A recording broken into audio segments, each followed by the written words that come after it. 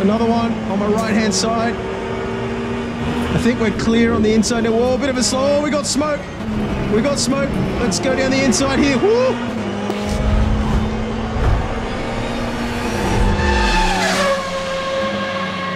All right, guys, hello and welcome to Le Mans Ultimate. So this is a brand new sim racing title releasing into a market that doesn't have an abundance of choice when it comes to variety in sim racing. So, well, not for hardcore simulations like what this is anyway. So I'm really excited, as I'm sure you guys are, to check this out and see how it compares to some of the other sim racing titles that are available, and more importantly, whether or not I think that this is worth your hard-earned cash. So before we get into it today, firstly, a big thank you to the sponsor of today's video, AcersX Sim Sports.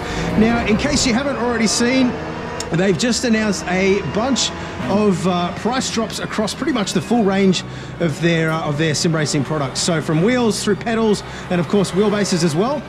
Some pretty decent savings there based off the old pricing. So check them out via the link down in the description below, or if you're interested in some reviews of their products between their products and of course some of the competitors, some comparisons, then check out boostedmedia.net, which is also linked down in the description. And a big thank you to AcersX Sim Sports once again for sponsoring today's video. Now, speaking of sponsorships, I also do need to let you guys know that we did pay full retail for this game. So not that it would make any difference to anything we were saying. We never do sponsored videos where we're given something to say. It's just not something that we do here at Boosted Media. So I'm just going to be sharing my own opinions, my own observations as always, but I did just want to let you know that I did pay for the game. It is exactly the same version of the game that you will be getting if you were to jump on Steam and buy the game right now. So no beta version, nothing funny like that at all. My experience should be identical to what you have if you buy the game right now. So what are we doing today? We're going to be doing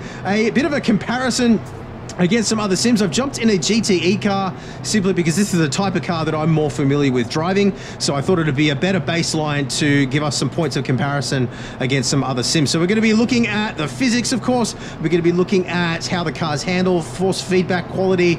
We're going to be looking at the AI in detail as well, seeing how the quality of the actual racing is compared to some other sim racing titles. That is one area that does lack in a lot of other titles. So really keen to see how that goes. And as you can see, we've jumped ourselves right in the middle of a mixed pack here with LMP2 cars as well as hypercars. So it's going to be really interesting in particular to see how that goes in terms of AI dynamics, how they navigate through the field being a lot faster, whether they just cause absolute chaos or whether it's a fun experience overall.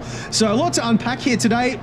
There are still quite a few bugs with this game. What they've said is that they wanted to go into early release here so that they could get feedback from you guys and make improvements before going to final release. But there are a lot of bugs, in particular with the UI. One bug is that you choose so I chose a 18-minute race for this, and I'm pretty sure that it's going to go for 6 hours. So we're not going to be going for 6 hours. I'll just keep talking until I've run out of stuff to say, and we'll end the video there. So green flag, let's go. We'll see how we go. It's going to be interesting into La Source here, turn 1. You can see the prototype cars already hammering through the pack here. Bit of a touch in the back there. Gonna go out onto the grass just to stay out of the way of everybody else. Go around the outside of everybody else's accidents. Whoa! Porsche getting a little bit loose there. Gonna have prototypes everywhere coming through here now. Another one on my right-hand side. I think we're clear on the inside now. Whoa, a bit of a slow. Oh, we got smoke. We got smoke. Let's go down the inside here. Woo! Now, one of the settings that we have in this game, we have a couple with regards to AI. We've got AI strength, which I've got set to 100%. You can go higher than 100% if you want to. You've got aggression as well, like you have in most other sims these days, which I've got set to 60%. And then you also have a setting which you can adjust through the INI configuration files, which you might take a look at in another video, that allows you to set a value for how often the other cars make mistakes. Now, I've set that to 1, which is supposedly quite realistic. So we'll see how that all goes today as well. But interesting to see how these prototypes kind of carve through the field here. Obviously a lot faster than me on the straights. And so far, other than in La Source in turn 1, they are being relatively sensible, it seems. A few little moments here and there, but for the most part, not causing too much chaos. Got another one behind me now, so I'm going to have to just keep an eye on him, but... Whoa, a bit of a moment there. The curbs you've got to be really careful on.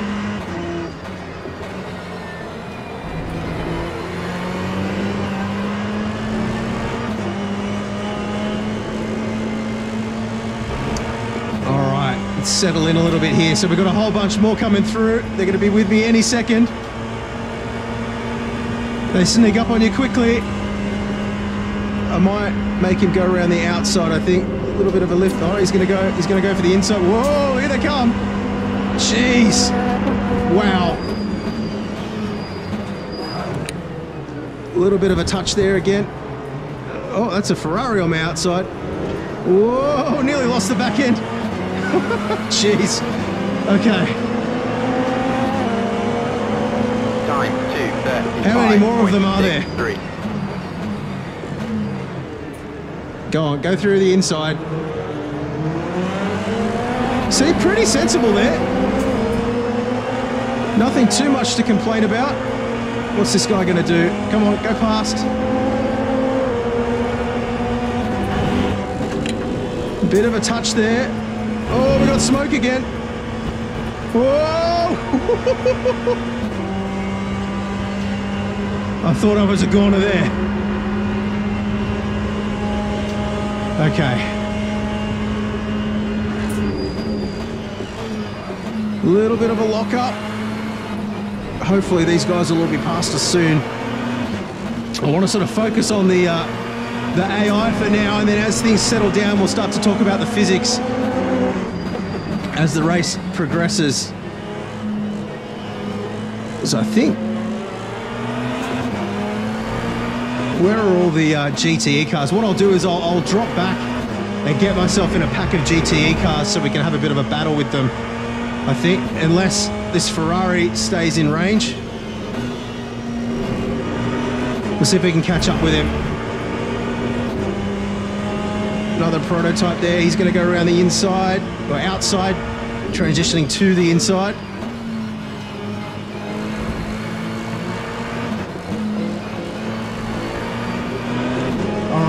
Let's see what happens with this other 488. Now we're up nice and close.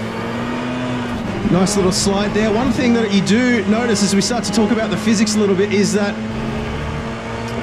there's a lot of detail in the force feedback, and you really get a good sense of what the car's doing underneath you. So I'm finding that getting into little moments like that, it is quite intuitive. I wouldn't say easy, but intuitive when you try to catch the car. Little lock up again there. Still just finding my confidence. Okay. So we'll have a little battle with this guy, and then we'll drop back into a bigger pack and see how that goes too. But turn in nice and early here. Run up on the ripple strip there, and you can see the sausage curb there. When you run up on that, you really get a sensation of the car trying to pull off to the side. You can really feel that sausage curb underneath you, whereas a lot of other sim racing titles, so say ACC for example, a lot of detail in the force feedback in ACC, but it can sometimes just feel like kind of like effects that are playing rather than actually giving you a sensation of what the car's doing underneath you. So one thing that I'm really appreciating about this so far is feeling a real strong sense of connectedness as I'm driving, which is really good. There's a lot of detail there too. So the textures in the road surface, the compression of the suspension, running up on the curbs, touching grass as well, all feels very natural, and I kind of just feel connected to the car now. iRacing has always kind of been my sim of choice, simply because I've always felt like I feel at one with the car in iRacing more than I do in any other title. Now, every title has its strengths and weaknesses, of course, and iRacing certainly doesn't have the most detail, but I've always felt a good sense of what the car's doing underneath me. Got another prototype. Go on, go through, buddy. Don't hold me up.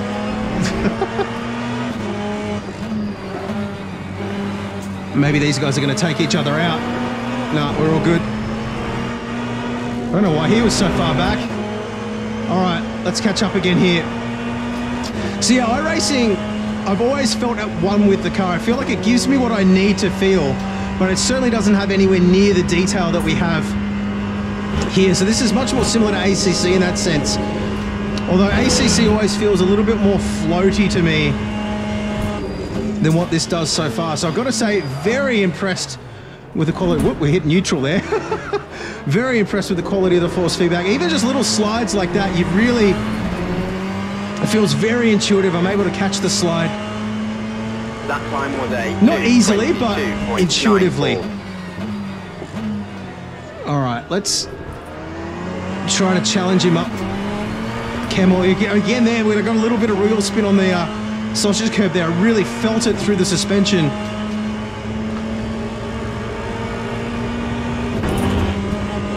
I do have the D-Box running as well, but most of the detail that I'm getting is through the steering wheel.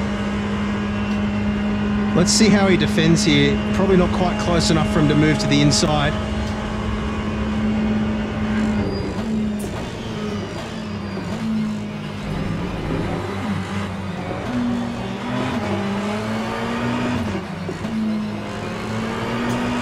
Bit of a slide there again.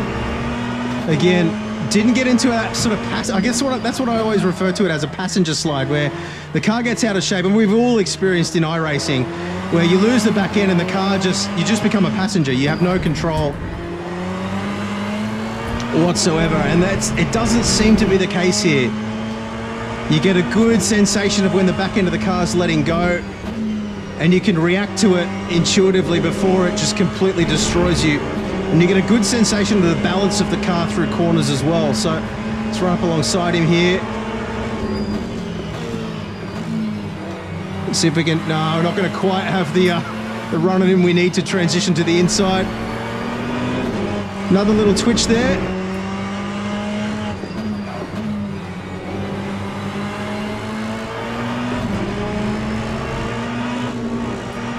I want to get really close to him on Camel Straight and see whether he moves to the inside to defend, because that's one of the complaints that I have about ACC is that you get alongside somebody. I'm going to stay behind him until Camel Straight because I want to see this. But yeah, you get alongside somebody, you position your car correctly, and they just kind of jump out of your way in ACC, and then once you overtake somebody, I don't know if you guys have noticed, you probably have, but you overtake, oh, we've got two cars there that have run off the track. Just sitting there on the infield. Looks like an AI glitch maybe. Still some bugs to iron out. But yeah, if you position your car correctly, they never really challenge you, and then as soon as you overtake them, they just drop back and they're seconds behind within a few corners. So you never really get into a situation in ACC where you can have a decent battle against AI cars. So that's something that I want to see here. So let's see if he defends. I'm lifting off intentionally here because I want to see if I move to the inside if he defends, or whether he just lets me out. So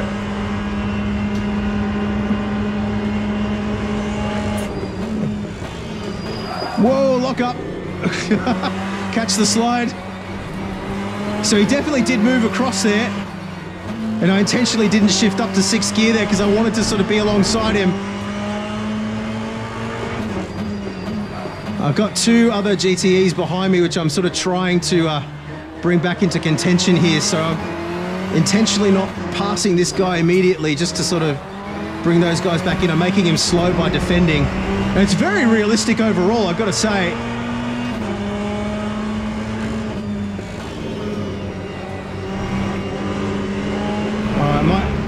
Him now if I can.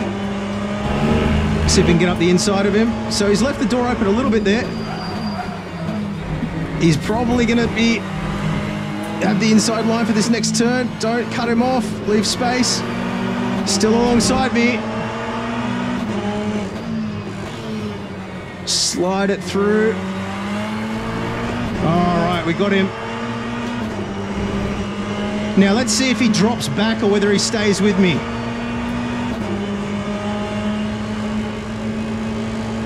I'm not going to increase my pace. I might have a flat spot. I can feel a vibration in the force feedback.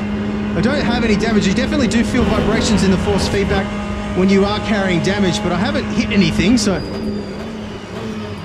Oh, he's alongside me again. Lever the space. All right, those other two guys are right up with us now. All right, what I'm going to do now is I'm going to intentionally let them by, and I'm going to get myself in the middle of a pack of cars. I want to see what happens when you're battling with multiple other cars. So let's see whether they kind of intelligently choose between attack or defense. Is he going to attack the car in front, or is he going to defend against me?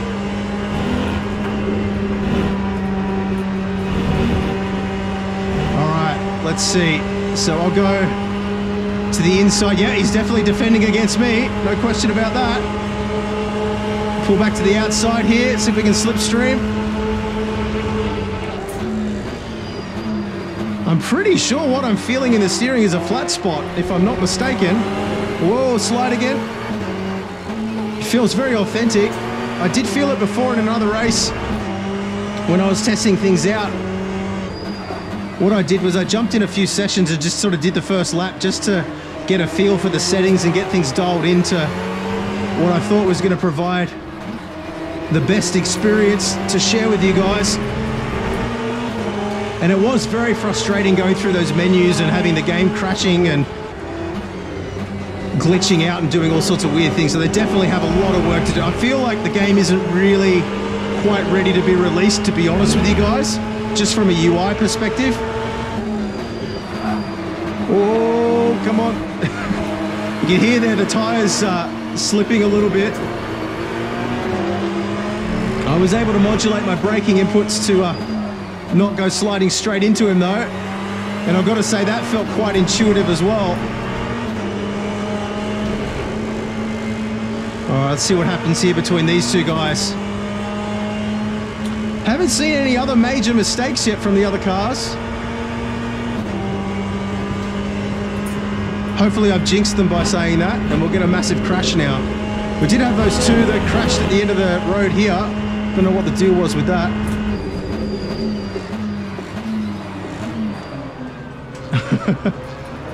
Intentionally there, just kind of braked a little. I lifted off the brakes and then went back in harder to see whether the guy behind would plow straight into me. He didn't. Let's see if we can get down the inside here. He's defending. 24.75. A very realistic defense there. He moved across to cover me, but didn't compromise his position against the Ferrari too much. So I feel like they've done a pretty good job here. A little bit of a lift. All right, see if we can get him. I want to go on the inside of him. Ah, he let me through. Oh, he's moving across a little bit there. He's not taking the racing line. He's definitely moved across there, compromising my entry. And now he's going to have the line for the next corner. Nice. See, that was really smart because he compromised. I couldn't, because the way he positioned his car, I couldn't move across to assume the racing line, which meant my entry was really compromised. He knew that, and he was able to run alongside me and then transition back across, which is exactly what I would have done if I was defending against another driver in an online race. So definitely some intelligent AI stuff going on here.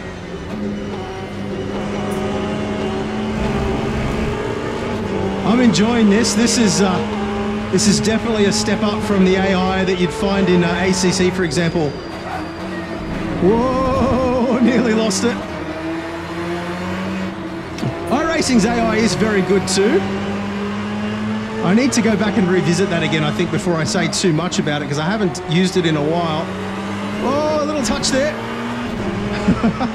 That was my mistake. I missed the apex and I got a little tap from the Porsche behind. You can see dirt on the windscreen too. That's another nice touch. One of the complaints I have about a lot of sims is that you don't, or most sims actually, you don't really get any build-up of or accumulation of dirt on your windscreen or your or your visor while you're driving. You get a little bit in iRacing, but not as much as you get in reality. But this is actually pretty cool. Little slide again. But all the elements come together really nicely to provide a very immersive experience overall. 23.92. The force feedback's got lots of detail. Whoa, I spun it! That was entirely my own fault. Is there anybody else still behind me? Doesn't look like it. All right, let's see if we can catch up. We'll do a fast lap. Probably cook my rear tires. Well, I think that covers pretty much everything there is to cover anyway, to be honest with you guys. Good defense by the AI. That's going to be a off track. There's a nasty vibration now. That vibration's a lot worse. But yeah, I mean, we've seen the defense by the AI is very good. The way the faster cars passed through the pack was maybe a little bit aggressive early on, but seemed to be okay in terms of how they behaved themselves later on. We saw a couple of 3 wides and whatnot, but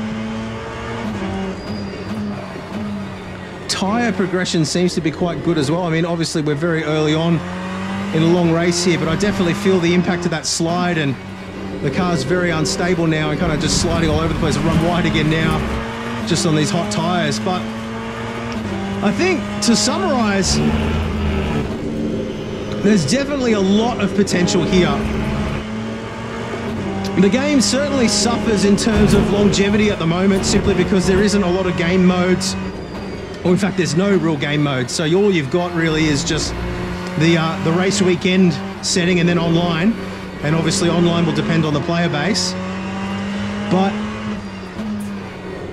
whoa, yeah, definitely cooked my tyres. Real handful now, but this is all the sort of stuff that we want to test. But yeah, I mean, should you buy it? It's a hard call, because it's not groundbreakingly better than any other sim is at any one particular thing. I think, like, between all of them, like, no sim is perfect. And I feel like for this particular type of car, I mean, obviously we're yet to drive the hypercar and the P2 as well, but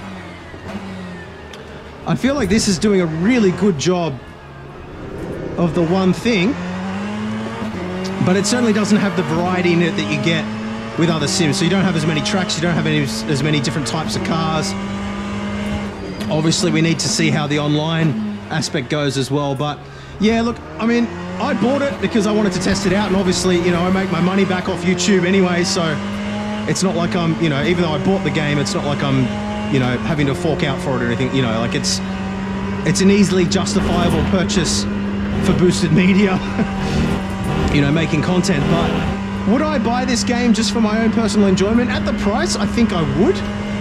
But if the asking price for the game is a lot of money to you, then I would probably hold off for now and just sort of see how things evolve for a little while. They really do need to sort out the UI glitches. That's definitely a problem at the moment that needs to be improved. But I mean, I've completely shagged these tires now just from sliding around and moving. But yeah, I think there's a lot of potential here. I think that it's better than I thought it was going to be. I didn't really know what to expect, and AI is good, handling's good, physics is good, graphics are good as well, as you can see.